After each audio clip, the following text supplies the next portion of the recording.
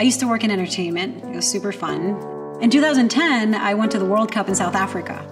And I was there to cover stories about human interest, stories about the sport, and stories about travel and fun and extreme sports and that kind of thing. And everywhere I looked, everywhere I went, I would meet people with incredible personal stories. There were so many stories that needed to be told so that people could learn something and perhaps do something about what they think needs to be changed in the world. So I came back, stopped working in entertainment, and got into news.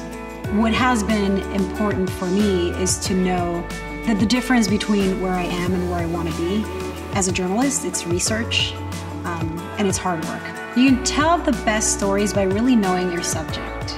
Sometimes when we have those gaps of knowledge because we didn't do enough research or we haven't met the right character or we don't know enough, that creates an insecurity, and that insecurity can come across in the storytelling.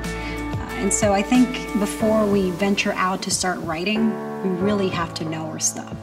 I always go out with an open mind and an open heart and curiosity. Treat each story as it comes to you, digest it, live it, experience it. Yeah, sometimes I get depressed and sometimes I get very affected by the stories, but I think it's the only way to go about being truthful and authentic and connecting with people. It's about allowing for someone to have a platform to express whatever issue needs change or whatever story they want to tell. You can't follow anybody's path. You have to create your own. The fact that society hasn't allowed for enough women, especially women of color, to be represented in certain areas doesn't mean that that the space is not there for them. You don't really need someone to invite you and say, hey, you can do it. You just try. And the worst thing that can happen is you fail. And then you keep trying.